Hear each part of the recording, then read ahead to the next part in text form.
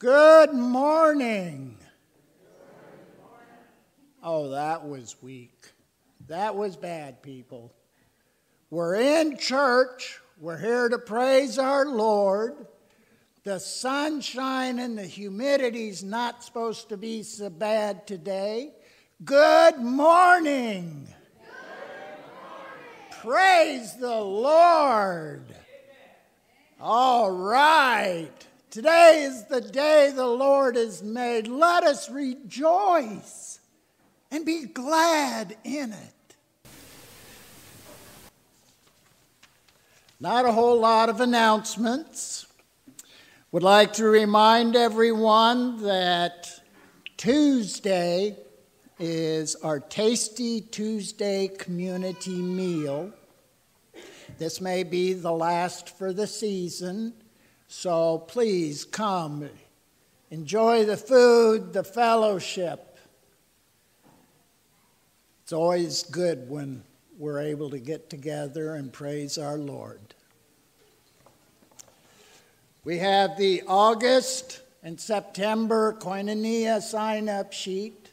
Yes, we always have sign-up sheets. We Methodists are always into something.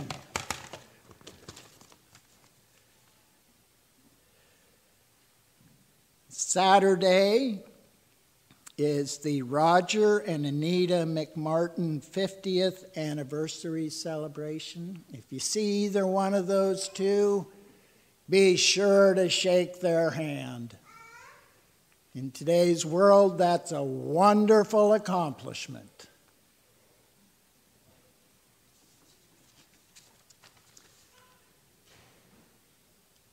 And now let us prepare our hearts and minds to worship our Lord. And to help us do that, we have a video illustration.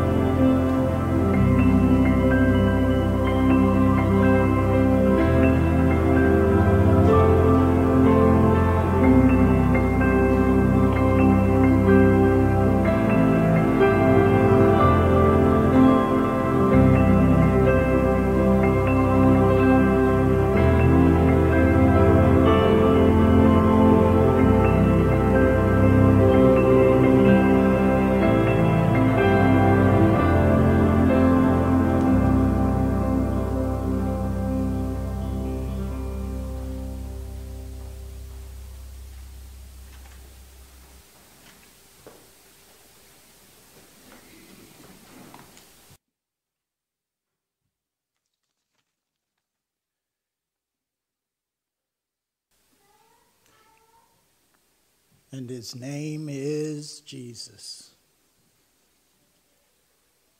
And to help remind us of Jesus, we also have Pastor Dennis.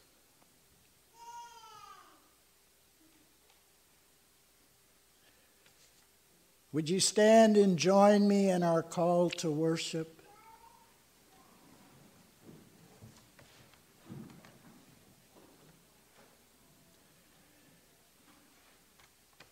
We look at this world focusing on the pain and confusion, the fears and hatred which seem to abound. What can we hope? We wait breathlessly for the goodness of creation to be made manifest in all the world, for this is the promise of God.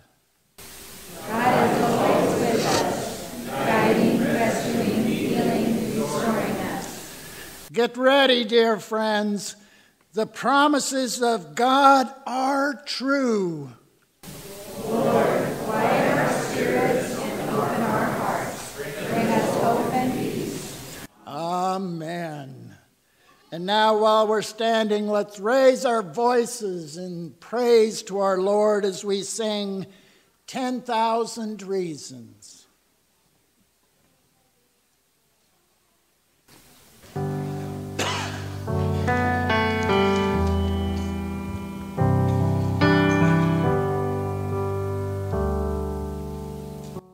Bless the Lord, oh my soul, oh my soul, worship his holy name. Say like never before, oh my soul, I worship your holy name.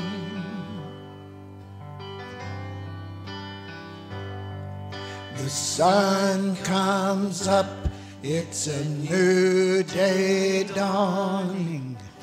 It's time to sing your song again. Wherever may pass and whatever lies before me, let me be singing when the evening comes.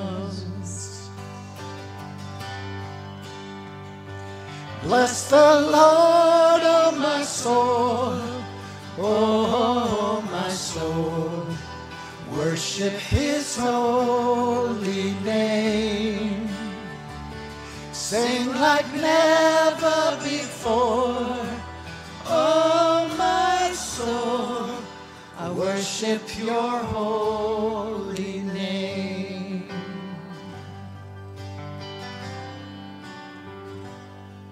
You're rich in love and you're slow to anger. Your name is great and your heart is kind.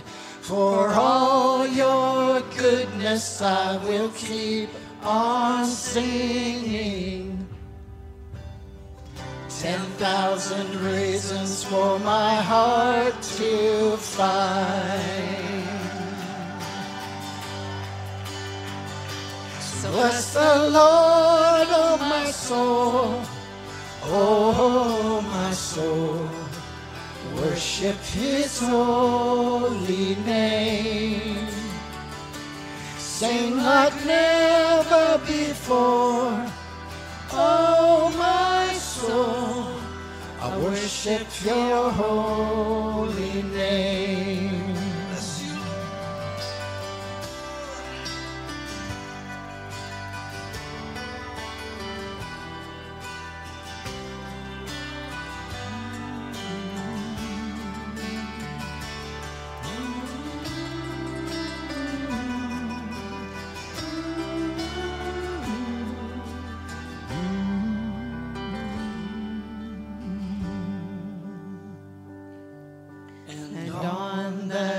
Day when my strength is failing, the end draws near and my time has come. Still my soul will sing your praise unending. 10,000 years and then forevermore. Forevermore.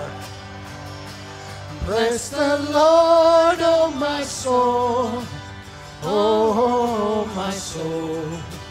I worship his holy name. Sing like never before. Oh, my soul, I worship your holy name. The Lord, oh, my soul, oh, my soul, I worship his holy name. Sing like never before.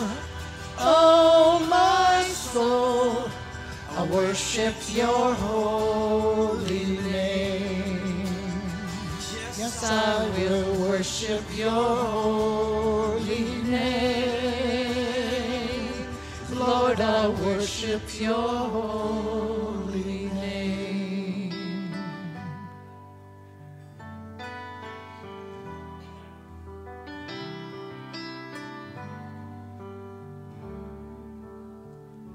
Sing like never before. Oh, my soul, I worship your holy name. Jesus, I worship your holy name. I worship your holy name. You may be seated.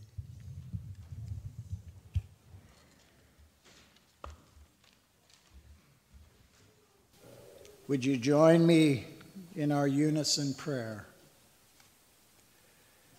We are such a ragtag group of people. Some of us are at the top of our game, and others just struggle to get through each day.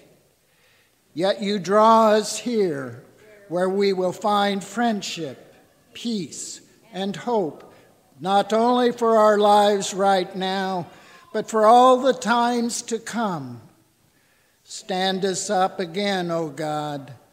Dust us off and put us back on the pathways of service and reconciliation. Warm our hearts with your love.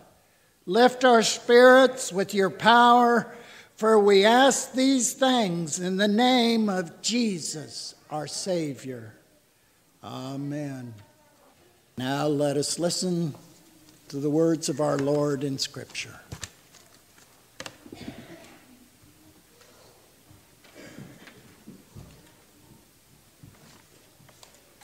Our first reading is from Psalm 139, verses 1 through 12, and then continued on 23 and 24. Lord, you have examined me and you know me. You know everything I do. From far away, you understand all my thoughts. You see me, whether I am working or resting. You know all my actions. Even before I speak, you already know what I will say. You are all around me with your power. Your knowledge of me is too deep. It is beyond my understanding. Where could I go to escape from your presence? If I went up to heaven, you would be there. If I lay down in the world of the dead, you would be there. If I flew away beyond the east or lived in the farthest place in the west, you would be there to lead me. You would be there to help me. I could ask the darkness to hide me or the light around me to turn into night, but even in darkness is not dark for you, and the night is as bright as the day. Darkness and light are the same to you. Examine me, O God, and know my mind. Test me and discover my thoughts. Find out if there is any evil in me, and guide me in the everlasting way. It is time, once again, for young people to come forward and have young people time.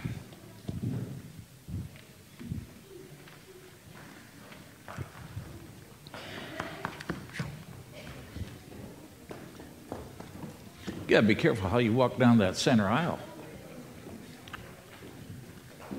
Could have footprints up your backside. Whoa!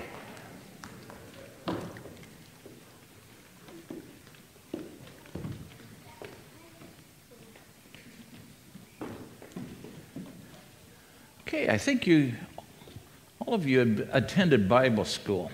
Who wants to tell the congregation about, whoa, I am sorry? Guy, you come up to have children's time, you get stepped on. Oh, sorry about that. Who wants to say something about our God sighting wall? Will? No, you don't want to? Kyler? Eric?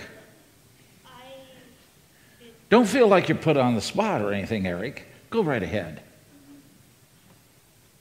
I didn't attend Bible school, just helped my mom. What's that? I wasn't in Bible school, just helped my mom. Oh, okay. Keaton, you're the last one. Okay. So, when we were doing vacation Bible school,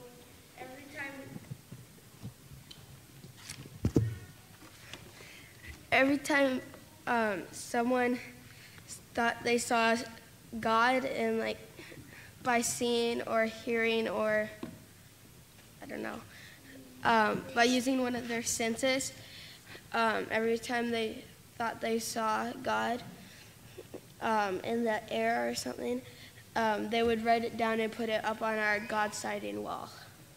Right. And so, as you see, there's a lot of God sightings from our Vacation Bible School. Now, this last Sunday when we were tearing down the decorations and the props that we use for Vacation Bible School, and we got to the God sighting wall, we had a kind of a discussion and said, it'd be a good thing if we left it up. And open it up not just for the kids in our church, but also for you big kids. If you've gone through the week and God has blessed you in some way, it doesn't have to be an act but that you've done, but somebody else has done, or you've been touched by the divine. One of those John Wesley moments where your heart was strangely warm. Come in. There is pieces of paper here, and I put sticky notes in the back. There's pens, there's tape. Put it up. And then we'll look on Sunday morning. And as you notice, we use that word hope. What does hope mean to you, kids? Something better is going to happen? Yeah. Huh? Worshiping? Yeah. Worshiping God brings hope. It means that things are going to work out pretty good, don't we? And because we have a Savior by the name of Jesus, things are going to work out really good. So, because we know that God is with you, for you, and created you for a reason, right? So who can be against us? So, but we want to spread the good news that there's always hope. So we tag God sightings. And I hope you join us for that. You want them to join you? Yes. Okay, so let's pray. Oh Lord, this is a great day. The sun is shining, and my heart is warmed. It is good to be with you. And we know you're with us every moment of every day, no matter what. We thank you for doing what you do, not just for us, but for everyone. In your name we do pray. Amen. Couldn't get that prayer over fast enough. Thanks, gang. Thanks, gang. Well, last week we talked about sower of seeds, about the well-worn path, about the thistles and the thorns and the birds that came down and picked up the seeds before it had a chance to be germinate. And of course, when we do that, we think of someplace else. And while I was writing this sermon, in the back of my mind was always the question, what kind of person am I? When God sows God's seed upon me, am I a well-worn path? Or am I one of those that's got a little bit of soil and lets it grow, and then when adversity comes around, God's a great idea, but not right now. I don't want to get into that. Or am I a person that has a lot of soil, and I'm going to take God's seed, and I'm going to have a great harvest because I've got good soil? Well, today we're going to talk about weeds amongst the good plants. And I got to thinking, who am I? Am I a weed or am I a good plant? Yeah, I'm a minister, so we assume that I'm a good plant. But can a minister who's a good plant have weeds? Yeah, I'm going to quote for you young people in the sermon. I say, when you go out and sow your oats, be careful those oats aren't weeds, and they're going to be with you for a good long time. Good possibility the rest of your life. There came a conclusion in my lifetime that I was a weed. We don't need to go into description as what kind of weed, but I was a weed.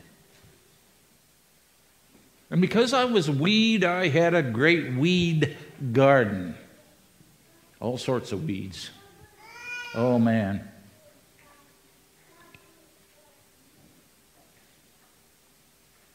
But I finally came to the conclusion that I needed to do something. Because if I continued to do what I was doing, my family would be a very hungry family, and I'm not just talking about food-wise.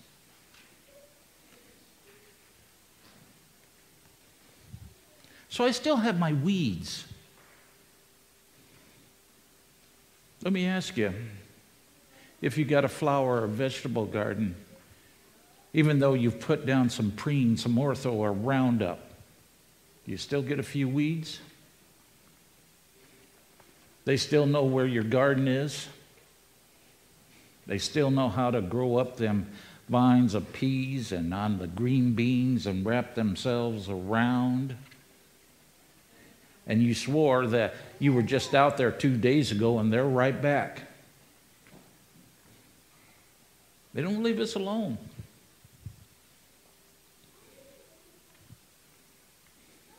So do you have your weeds? What do you do about them?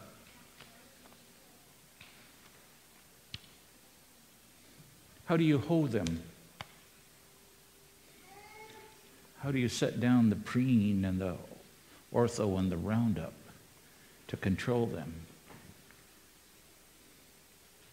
And you know, if you go away on a vacation for a very long time, your garden's not going to look like the pretty place that you left it. So you got to stick at it. So think about your garden. Think about your life. What are the weeds that are in it? And what do you do about it? So let us join in singing that hymn, I Was There to Hear Your Morning Cry.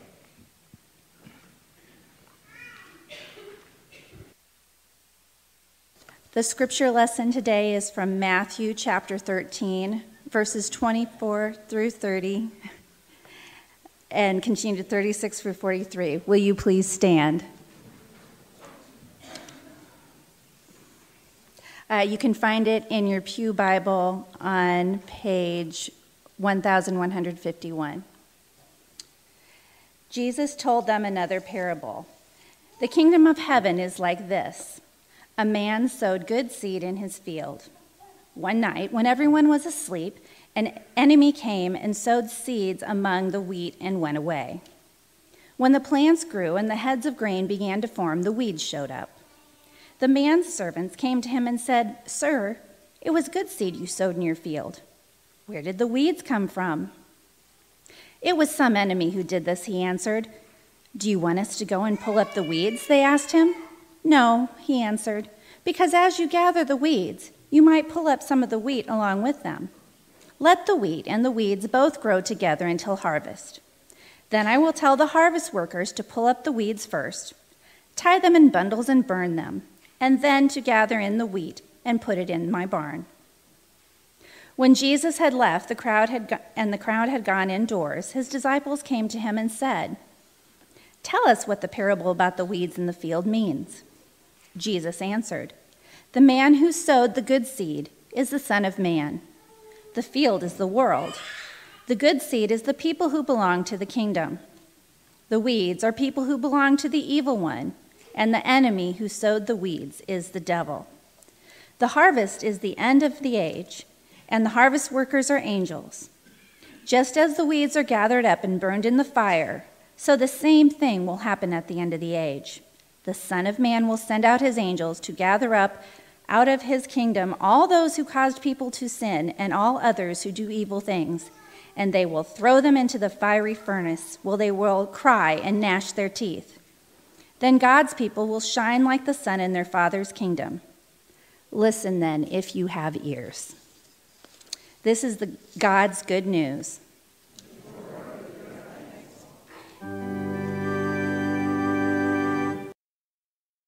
You may be seated. Well, when I was called by the bishop and the cabinet to the Sutherland Larrabee churches, I received some calls and asked if I wanted them to start a garden for me. Now, I've never gardened much in my life, a few plants here and there, but not a vegetable garden. So I was thinking about it, and their requests were persistent. And after some time and the thought that a nice ripe, fresh out of the garden tomato on top of a grilled burger, or some sweet corn, or some zucchini, or some cucumbers, or whatever dietary delights that I could think of, they were kind of swarming around in my head, and it seemed like a great idea. So I said, yes, till up some ground and plant me some stuff, and I'll be there. Well, in my excitement, I forgot to think about doing some planning. You see, I had to spend some time in Kansas City that summer also to attend some classes. And my good-looking garden when I left was not the same thing that when I got back. Needless to say, it was a mess. Weeds, and more weeds had consumed my garden, and by the time I finally got to the garden, now remember, I'm a rookie here at gardening. I couldn't tell the weeds from the plants. I couldn't tell the weeds from the from the green beans that were growing up. So I just started pulling and tugging, and I knew in my heart that I was pulling something good along with the bad. The quick moral of the story is that if you don't take care of your life, the weeds will take over, and you lose the difference. You lose the perspective. That's the word I needed to put down here. You lose the perspective of the good stuff and the bad stuff. And so in life, you may lose the perspective of the moral and the immoral, the ethical and the unethical. And above all, you may have problems discerning the difference between the voice of God and what is a true weed and what isn't a true weed. You start pulling the green bean plants along with the creeping Charlie. You might say you're in a state of blurred lines. You don't know which way you're going, at least for this rookie gardener. But there's always a next year. And I was granted the next year. And so next year, I was determined to conquer the weeds and have a good harvest. I had the soil tilled in the fall and also in the spring. I took counsel with some really good gardeners' advice and found out about things like preen and ortho and Roundup, and also about blood and bone meal to keep the rabbits out of the garden. And if the bone and blood meal didn't work, plant some marigolds around it. But you know, with all the work I put in, all the planning, all the organizing, all the care that I could, the weeds, I thought I have conquered. They came back. They came back into my garden. How dare they come back into my garden? The weeds are persistent, and once they got in, they are determined to stay. I have at a time or two mentioned my 18-year rebellion against God. During that 18-year rebellion, I allowed a lot of weeds to grow, thrive, and prosper in my life. That is, until the day I realized that the garden I was tending was not as pretty as I thought it was, because it was filled with weeds, and whatever harvest I was going to get was not going to be good. And if our family needed to be fed off of what was in my garden, my family was going to be pretty hungry. So as I did with my garden in Sutherland, I went to a master gardener and got all sorts of advice on how to grow a garden. As we all know, God does know a thing or two about gardens. God also knows a lot about weeds. Instead of preen, ortho, or Roundup, God doesn't use those things. God uses forgiveness and mercy. We may have been given freedom from sin and death, but those weeds have a way of returning at the wrong time and the wrong place. The weed knows the addict can fall off the wagon. The weed knows that mental, physical, and emotional exhaustion is fertile soil for its growth, and allows the weed many opportunities to be able to thrive. And spiritual neglect is a sign that says to the weed, full speed ahead, as there will be no resistance, no poison, only to be free to do whatever a weed wants to do. You may say at one time, I was weed, and so I know something about weeds. After 10 years of not smoking, I didn't say that right. I quit smoking in 1987. 10 years later, I'm waking up in bed. The weeds returned because I was waking up in bed puffing on an imaginary cigarette. I hadn't had a drink in 30 years, but because of conflict, a lot of stress, and a lot of anxiety that I was going through, I became weak, and I tasted an imaginary beer upon my lips.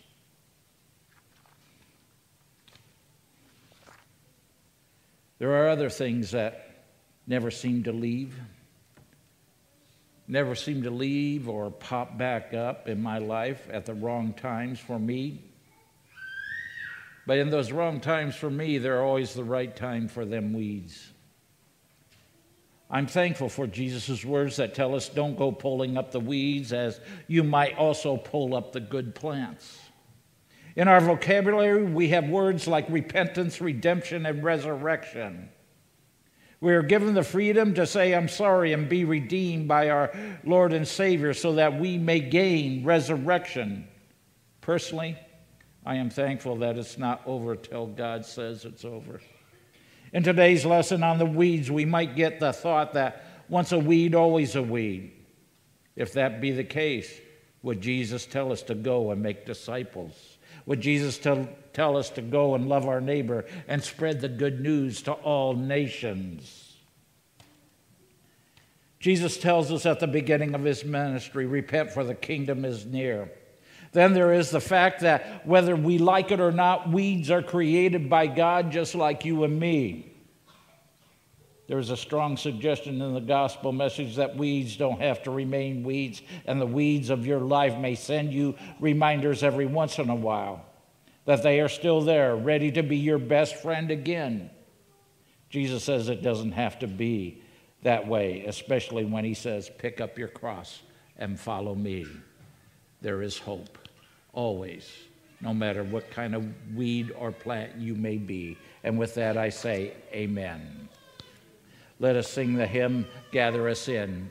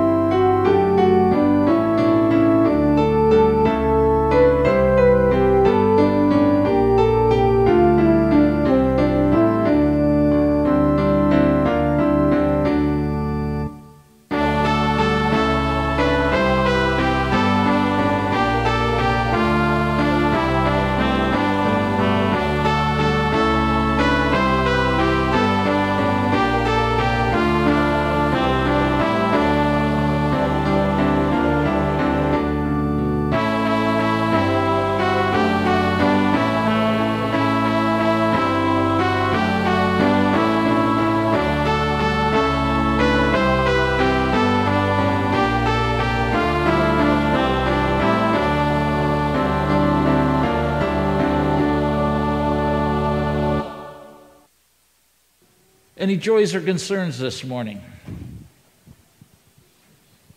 Yes.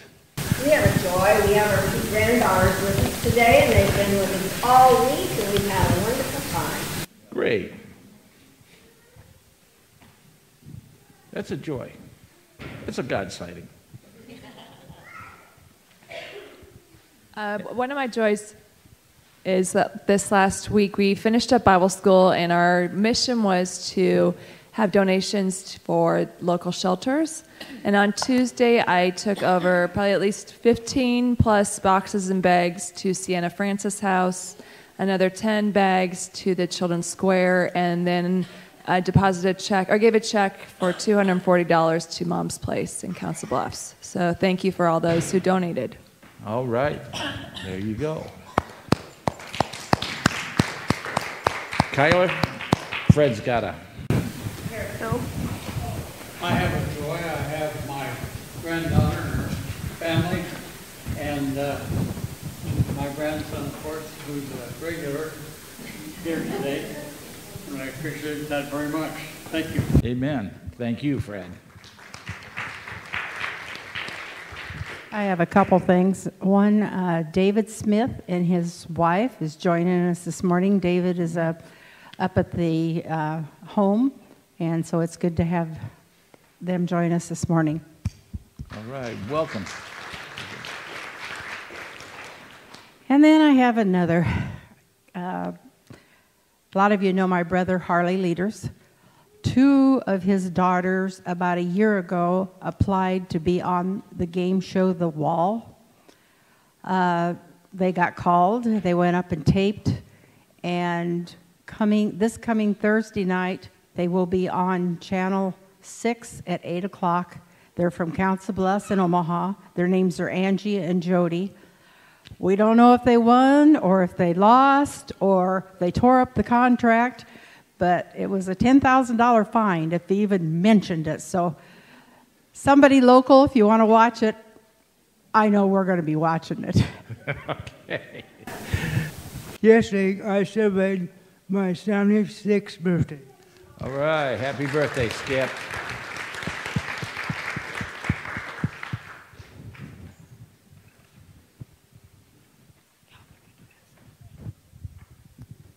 Well, I have a joy and a concern. 2 of my classmates have been dealing with cancer, John Myers and Llewellyn Bolton. And John has taken a turn for the worse again.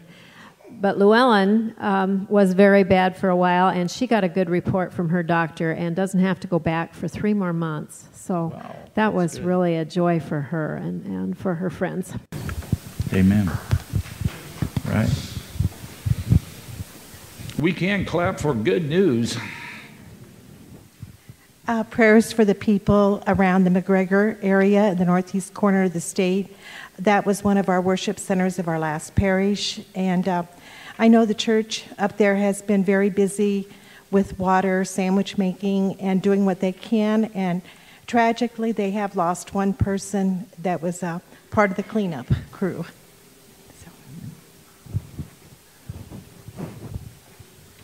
Anyone else? I just heard a God sighting.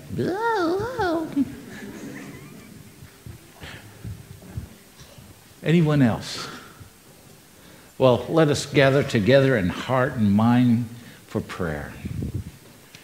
Oh, dear Lord, we never have to be what we think we ought to be. When we find ourselves being described in our own words, a weed,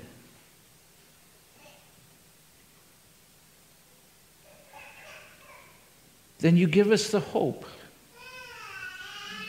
that the path we're walking on doesn't have to be the path we have to stay on.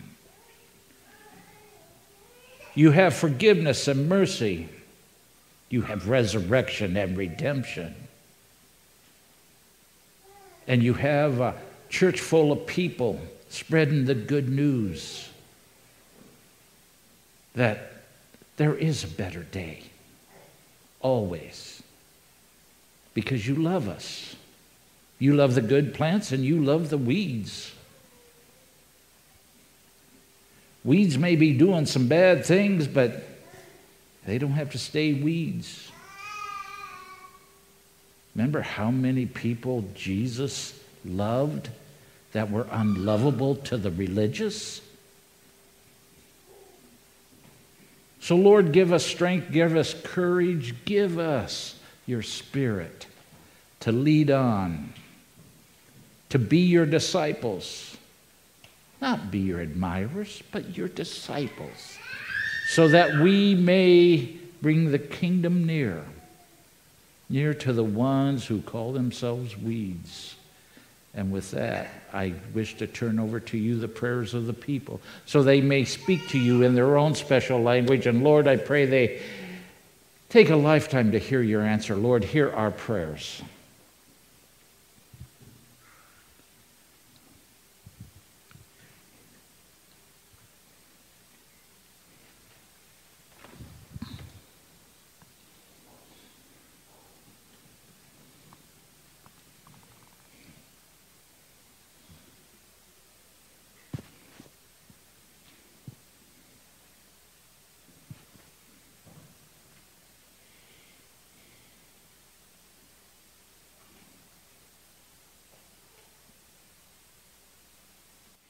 Now let us pray the prayer that Jesus taught us to pray.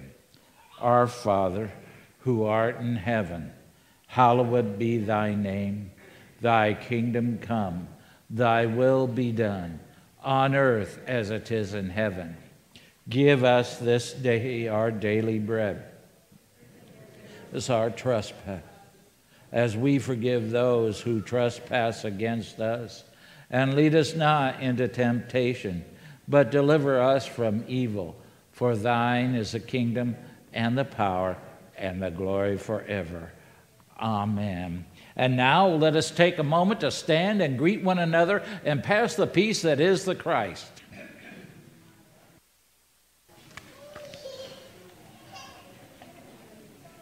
Does anybody know why we have a passing of the peace? What the scriptural background is?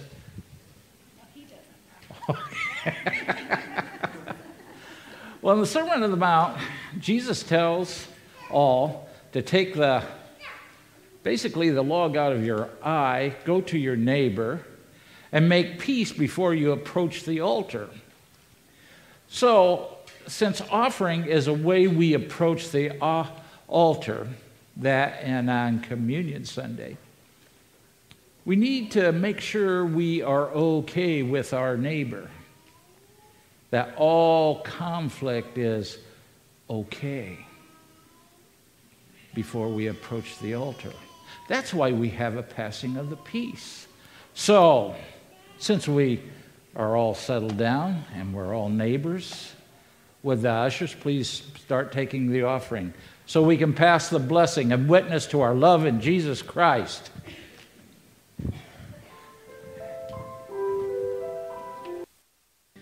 Would you join me in our prayer of thanksgiving? Lord, we present these tokens of the many blessings you have poured into our lives. Make us people who are unafraid to proclaim your healing mercies.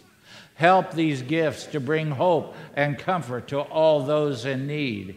In Jesus' name we pray. Amen. Our benediction is, God promised that every family of the earth would be blessed through God's people. You are blessed to be a blessing. You have been blessed. Now go and be a blessing. And with that, we all say, amen. Let us close out by singing this hymn, Love Divine, All Loves Excelling.